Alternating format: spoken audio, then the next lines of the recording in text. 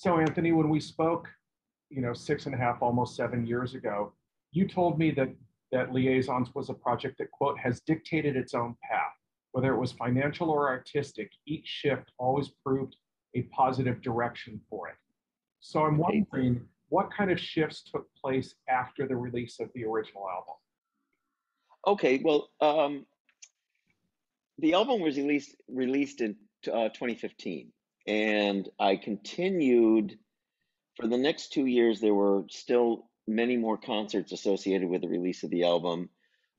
Certain venues around the country brought me back for return engagements because of there were so many pieces. So they're like, okay, bring us a new batch from the original collection, and that was nice. And I did in 2016, I was able to do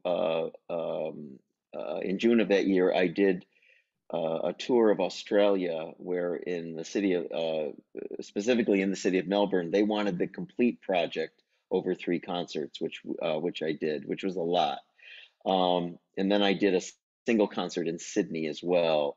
And then later that fall, I did several performances around England, 3 or 4 different cities, with the main concert being in London at the Barbican as part of the jazz festival there. And that featured a wide range of the works as well. In 2017, it was I remember it was around the end of the summer of 2017 or the fall. My manager at the time had just mentioned in passing, she said Sondheim's birthday is coming up in 2020. Have you planned for anything? Well, me and Rachel Colbert, the producer, we started to think over those next months, and throwing the idea around. And then in 2018, I was invited to perform on Symphony Space's Wall to Wall.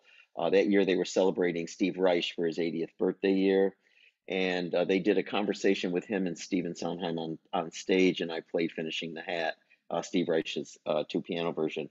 And that evening in the green room, I remember talking to Steve Sondheim for the first time about this possible extension. And we said, we're thinking of doing this to get it started now, since it's 2 years out for your birthday year in 2020. And we were trying to decide how many more pieces, and there were some jokes that flew around about whether it should be 45, because 45 was half of 90, meaning, a total of 45. In any case, after some time, we just decided to round it up from 36. It was actually 36 plus 1, because I had written one to start the project early on, which was included in the recording. So we rounded it up to 50 and added, with the 36, 14 new pieces. And then over the course of that year, from 2018, a lot of the nearly all of them came in 2019. And I was getting ready we were going to do the world premiere in New York at the 92nd Street Y at the end of March, just a week after, I guess, Sondheim's 90th birthday. And then at Royce Hall it was going to be the next month. And then there were a lot of other concerts that were booked around the country. Of course, all of that was canceled, and right before all of this. So I had learned everything, prepared them, played several of them for the different composers. I will say this about the new collection of 14. What I was pleased with was that a lot of the composers chose songs that I originally wanted included, but were chosen the first time around. So it was filling in a lot of gaps. There's still some I wish were still part of it that aren't, but and the composers, again, were from a wide range of genres. Right. You do realize that if you go to the ASCAP site and look at the number of titles that Steve Sondheim was associated with, it counts over 800. Now, of course, some of those were where he wrote lyrics. Some of them are actually the transcriptions from your project.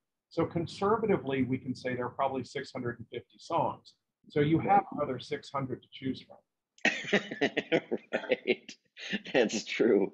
It's curious, because then through the pandemic, I did record a few of them at home, which I just never liked recording at home during that period. Some people got that together really well. I mean, I got microphones and all that, but I recorded them basically to send to him because I wanted him to hear them. And then we went back and forth on some of the pieces, and then this past year, of course, I sent him more scores, and he was about to come to the 2018 concert, which was the first of two that I'm doing at Merkin Hall here at the Kaufman Music Center in New York City. The first one was in November. The second one is a week from Saturday on the 26th of March. And the premieres were divided between the two concerts, 6 on the first, 8 on this coming up one, along with some of the selections from the original collection, which is similar to what I'm doing at Royce Hall. And he was set to come to that concert to hear those, but he died actually a week later. But it was just a few days before, or a couple of days before. No, I'm sorry, a few days before. Earlier that week, he had gone to the first preview of Assassins off Broadway on a Sunday, and then the opening night of Company the next night on the Monday. And then by Thursday afternoon, he said he was having trouble with his foot. He had had an accident, and his doctor told him he had to stay off it. So he couldn't come to the concert at the last minute. And then, of course, shockingly and unexpectedly, a week later, we lost him. So the upcoming, I'm sorry?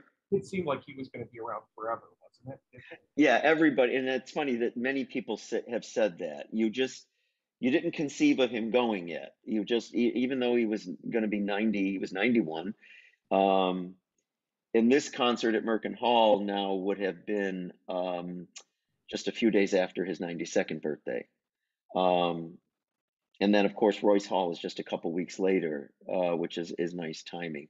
I mean, I'm grateful that all the concerts that had to be canceled during the pandemic, they've all been rescheduled, for the most part, nearly all of them. And I was really grateful for that because it's been nice. I've been playing some of the new pieces in a couple of the venues just as sneak previews because I really just wanted to play them before I actually gave the actual premiere. Now, when we spoke before, you mentioned that the composers came to you and said, "This is the song I would like to do." Is that the same for these new pieces that are part of the 14? Yeah, I gave them the revised wish list, meaning I took off any pieces that were already taken. Although if someone wanted to repeat a piece that was already done, that we don't say no to it. That's only happened, and that happened in the new collection with one. The composer Kevin Putz chose "Being Alive" from Company, which had been chosen previously by Gabriel Kahane in the first collection, and they're very, very different takes on the song, which is what makes it really interesting. It's interesting. But I recently spoke to Ethan Iverson, who was shocked when he said, "Well, is anybody doing Send in the Clowns?" right. Yeah, that was in his email way back when we first invited him. Rachel Colbert had sent him the list, and she sort of asterisked those that had been chosen. His subject line was, "What? No one wants Send in the Clowns." And it was, I think everybody at the time, I mean, it's partially quoted in another piece, but it's not really, based on the song, that particular piece by this other composer. But I think many people said they were not so much afraid of it. It's just that, they just didn't know what they would do with it because there's so many versions of it. But Ethan's is so unusual; it just added all the more excitement and integrity to the setting.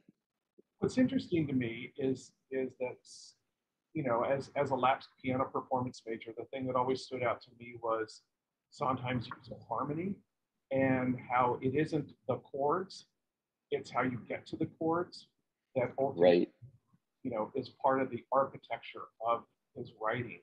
And You know, in listening yeah, to pieces, it seems like everybody took that to heart as well. yes. And one composer recently, I'll mention Kevin Putz again, because even in Kevin's, I'm just looking at his program note for the piece. He said, he starts it by saying that a different composer that he knows very well and who he admires had labeled him a harmonist.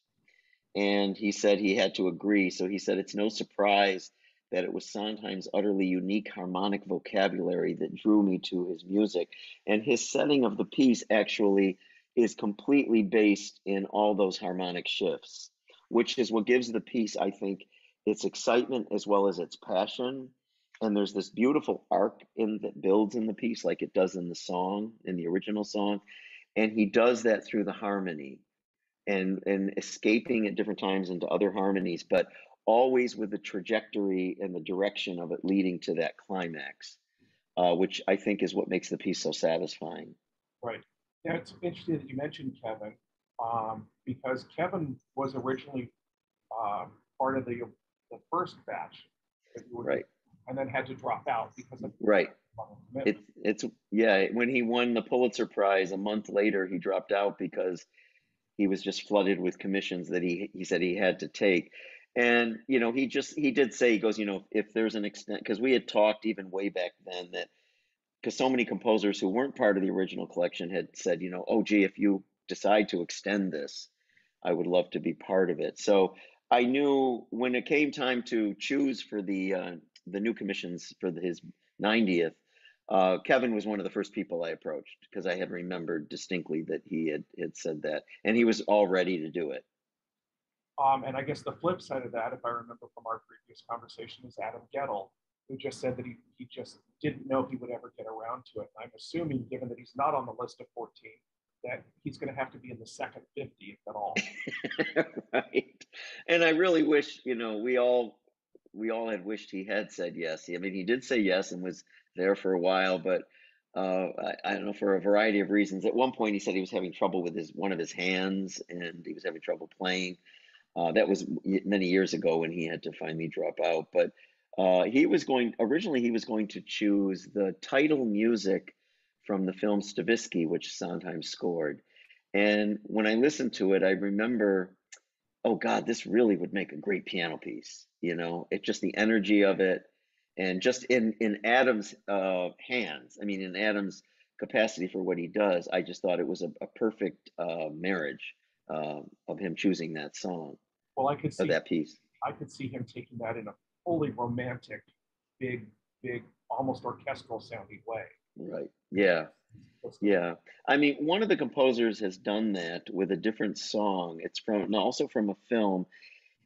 He's a German theater composer who Sondheim has been fond of for many years. They were very, very close friends. A young German composer, very successful in Germany. His name is Mark Schubring, and Sondheim made a special request that I ask him for the new batch, and he chose "Goodbye for Now," which is from Reds, and he made a really.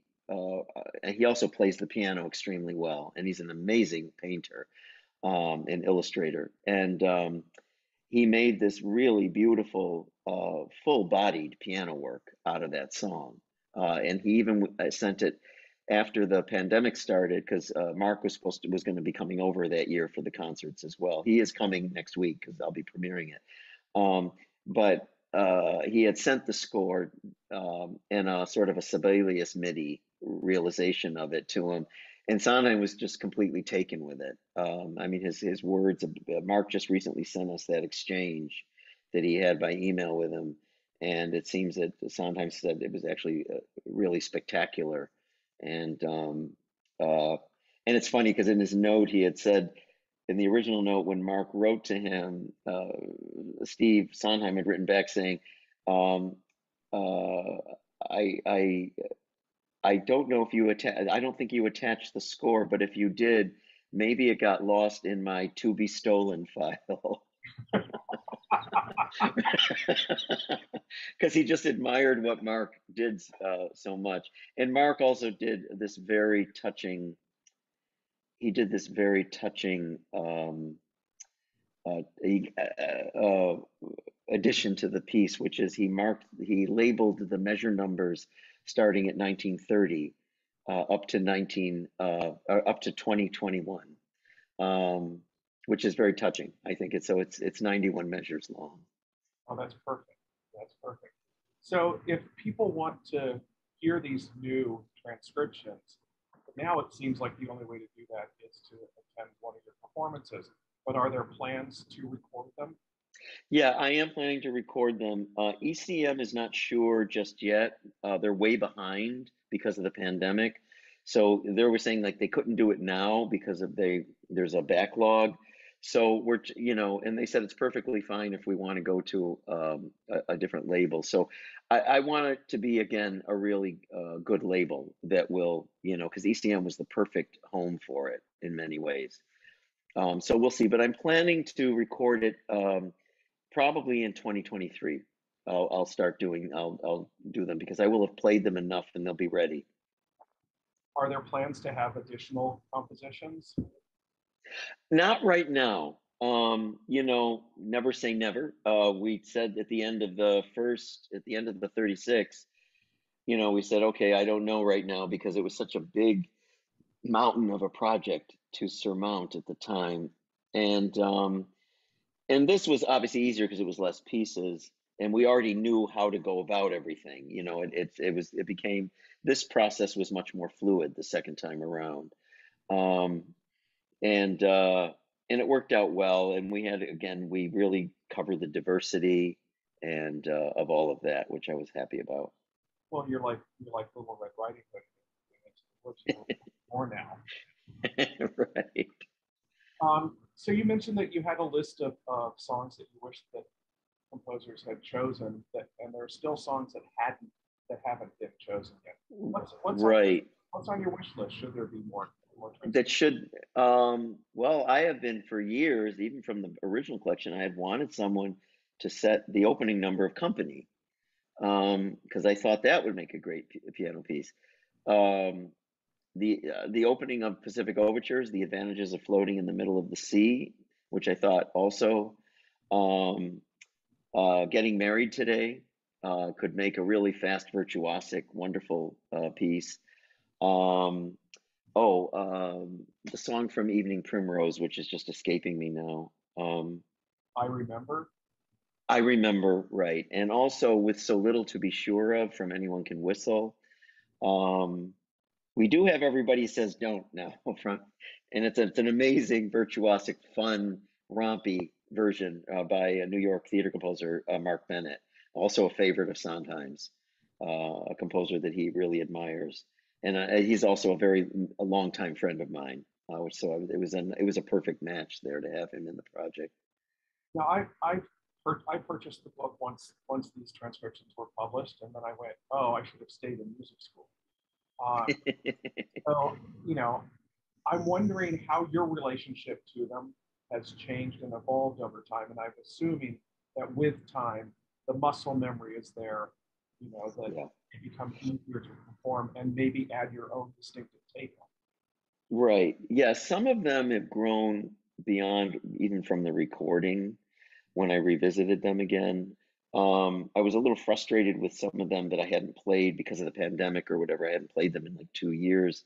And I was frustrated because they were a little rusty. And I was like, oh dear, I played these so much for years and now they're rusty. It was like, what's going on here? But the thing is, in relearning them, it all did come back, just as you just said, the muscle memory.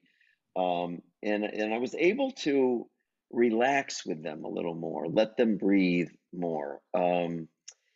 Uh, and also, this has happened now even with the new pieces, I think, because I learned them. And then there was this stopgap, like, you can't do this. And then all of a sudden, a year and a half later, I'm able to start working on them again.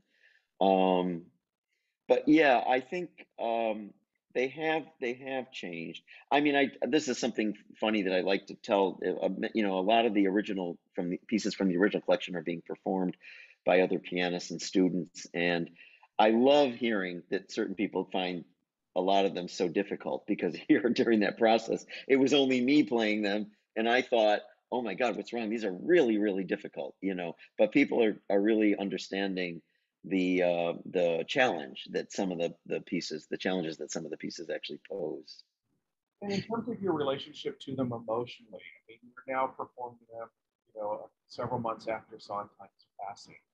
How how has your emotional response shifted, both over time since you first started tackling them, and now in the wake of his passing? Yeah, I mean, some of them do make me cry. Even when I'm playing, I'm sort of crying inside, or no one can tell that I am. Um, I was sort of emotionally attached. I think that, as anyone would, to each piece, um, because it's something that you take on as a close friend. You get to know it. It becomes part of you, and plus, you're the only one who has the relationship, other than the composer, with that piece before other people take it on. So each, as Rachel put it, she said, in many ways, these were like, especially during the pandemic, these were dark light. These were lights in the darkness of the pandemic. Um, and even the new pieces took on that role as well. Um, Many of them are very emotional for me. I mean, Kevin puts his version of Being Alive, David Rakowski's setting of The Ladies Who Lunch, always Paul Moravec's version of um, Losing My Mind, which he calls I Think About You. That, even with audiences, that provoked a lot of emotional responses because of the arc and the trajectory that he creates with the piece. Um, and there are many others. Steve Reich's Finishing the Hat still is popular. It just never gets old. It's fun to play. I will be doing it next week in New York with Conrad Tao, and because he did a piece also for the new collection. He did a two piano version, which I'll be playing with him as well, of Move On from Sunday in the Park, which was one of the songs I always wanted set. And I'll be doing it in at Royce with Gloria Chang, and she'll join me with the Reich as well. Well, good. I'm looking forward to seeing the concert. Now, you have a second piece that's part of the 14 as well. Um, how and why did you choose All Things Bright and Beautiful to follow? It I it was chosen for me. It goes back to one of the, I can't remember if it was, I think it was the first, no, I can't remember now. It was the first or second Symphony Space concert back in 2012 or 2013. My partner, Tom, was in the green room and Sondheim was in the green room, and they got into a conversation. And Tom just happened to mention to him, one of the songs I've always loved of yours is All Things Bright and Beautiful. And Sondheim looked and said, I've always loved that one too. And I was really sorry that it had to be taken out of the show. Now, what he did do is he did use it in the opening prologue of Follies. He orchestrated it. Um, and so when the new batch came around, Rachel and a few others people thought, they asked, because in the first round, that one that I created at the very beginning, based on Sunday in the Park, people responded very positively to it. So Rachel and several others many years later came to me and said, she goes, I think you should do another one. And Tom, my partner, said, I think you should do All Things Bright and Beautiful. So I looked at it and I got the vocal score. And then I went back, I got it where I teach at Manhattan School of Music. They have the complete, full scores of all the Sondheim shows. And I went to Follies and looked at the prologue. And what I did is extracted from the prologue as well as from the original song itself and created, what was a piano piece that I find when I do these things, I tend to pay homage to other composers. It sort of comments on, of course, Ravel, because Sondheim loved Ravel, a little bit of Satie, but there's a touch of Richard Rodgers in there. There's a touch of Olivier Messiaen in there. There's a touch of John Adams. And it just sort of all happened by chance that as the piece started to be written, um, I just went in these directions. Now, I won't be performing that piece at Royce Hall. I'm performing the Sunday in the Park piece instead. It's been a real balance act for the Royce Hall program because it's in two large parts with an intermission, and I've had to leave off some pieces that I just did not want to, but I had to make choices because of time length and everything. And we wanted to show a good diversity and range, not only in the styles and also of the composers. Well, Taylor Mack did a 24-hour concert, so I see no reason why you can't do all 50 in one performance. In one performance, yes, and then I'll just collapse. One marathon day of music. Right, right. That would be something that would be horrifying to work. The thing is, it just came up about what was it, last weekend? I had a couple of people here to play through some things, and we were talking, and we thought, gee, maybe it might be nice at one point if I organized all 50 as a marathon with a variety of pianists, divide them up. I mean, I'd play some and get and do this in different cities and use pianists from the different cities to take part in it. I thought that might be a really fun idea. One of the things that Sondheim was always concerned about, I'm not even sure concern is the right word, but he was hopeful that he would be admired as much as a composer as he was as a lyricist. And on what level do you think that the Liaisons Project has helped move the needle in terms of people's appreciation for him as a composer? I think, that was the mission of the project from the beginning, was to show him, because I felt he was one of the great American composers of the 20th and 21st century. Um, and we've discovered that nearly all of the composers felt in some way, they said he either secretly has influenced them or their admiration for him has led them to be, it led to their excitement about being part of the project. I think in emphasizing him as a composer, these piano pieces really have done a great service to him for that. You know what I mean? But in the hands of each composer, as I've said in interviews, and I may have said this to you several years ago, is that each piece is the perfect marriage between Sondheim's original material and the composer's style. When you hear the pieces, you hear that's that composer. Um, and I think with that, um, listeners have also found a kind of profound awareness now, a deeper awareness of him as a composer.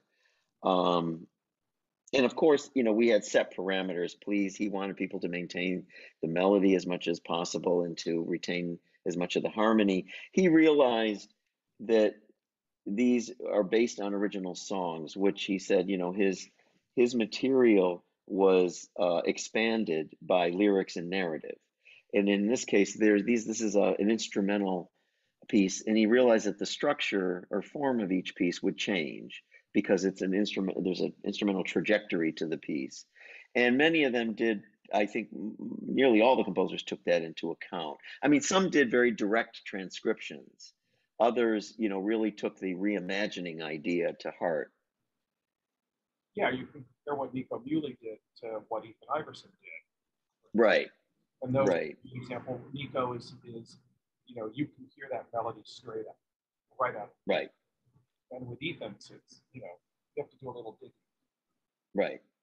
Well, Ethan's has that story behind it. I don't know if he told you that it takes place basically. He imagines it in a kind of a jazz club or a bar, and there's this jazz band, brass band on another behind a wall playing this other tune, which is what opens the piece and comes back a few times in the piano piece.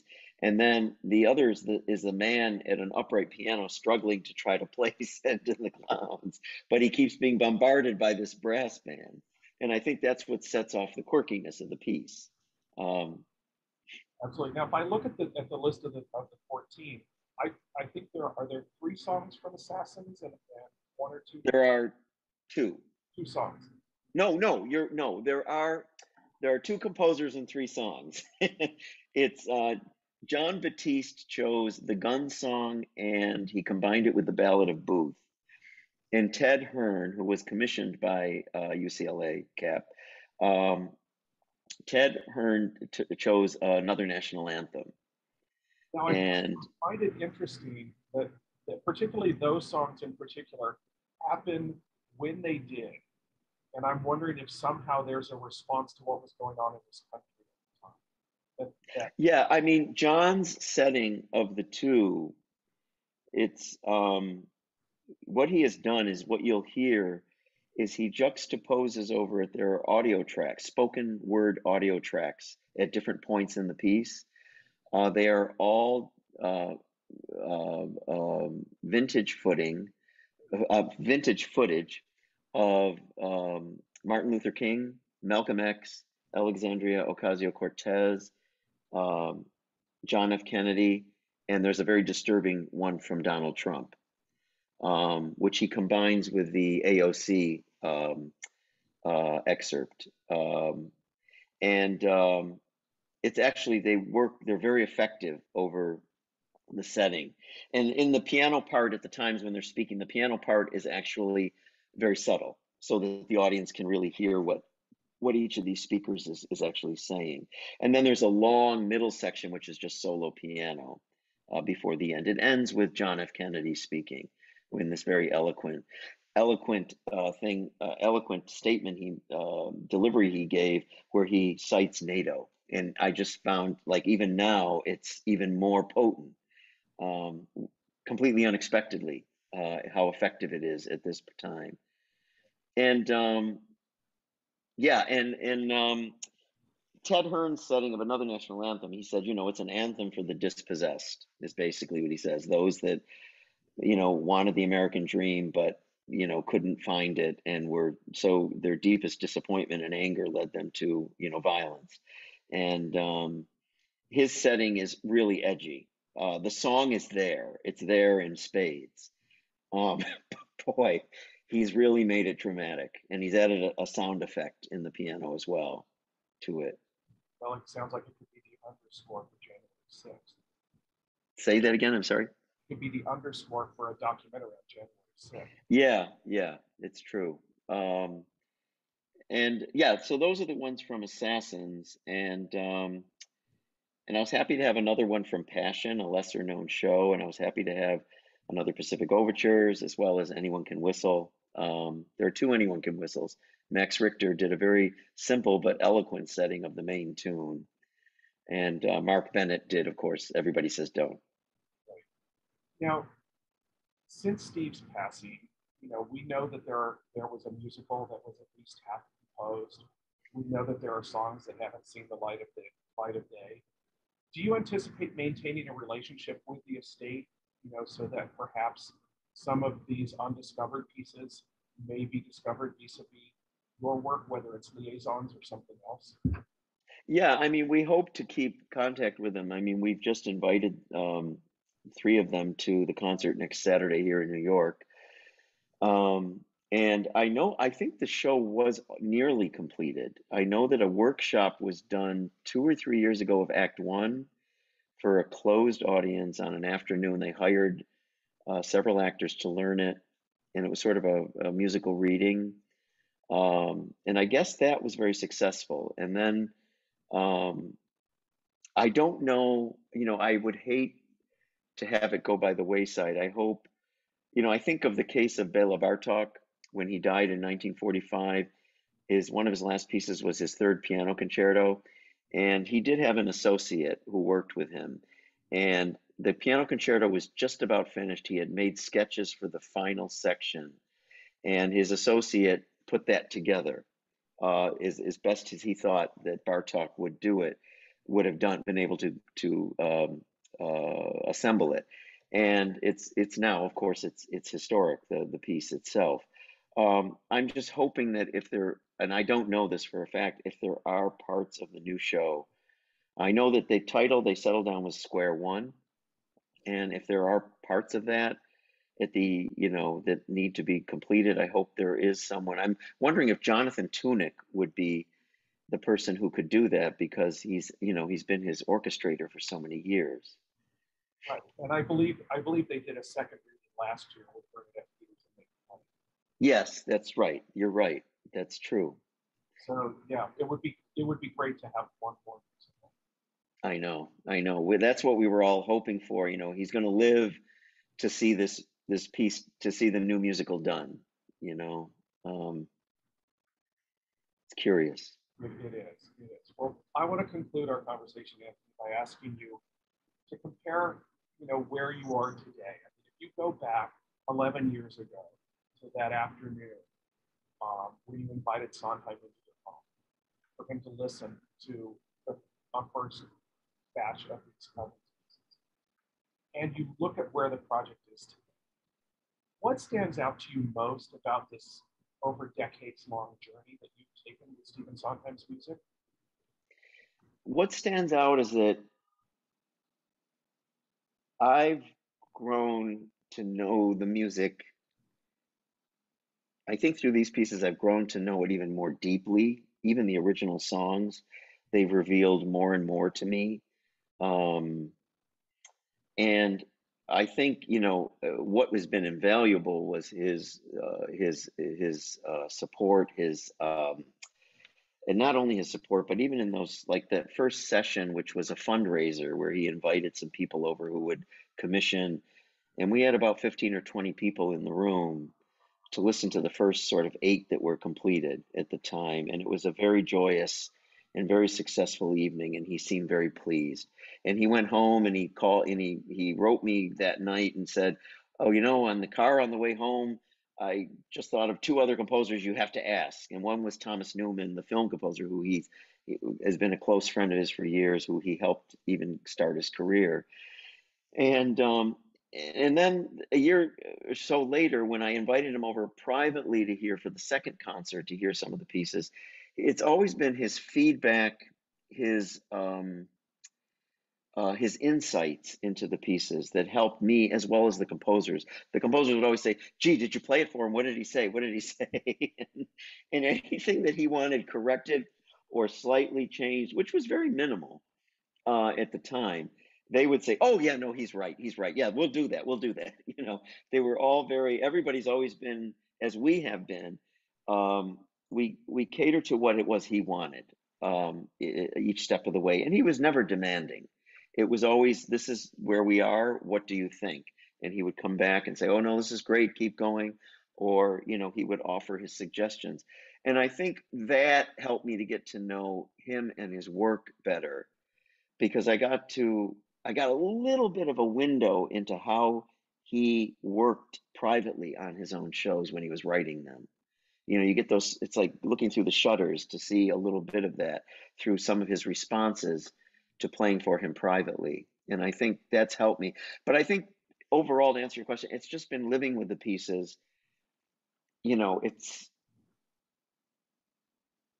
It's a body of work that I hold very close to my own heart. And so each piece is, in its own way, as I said earlier, each piece is like a personal friend.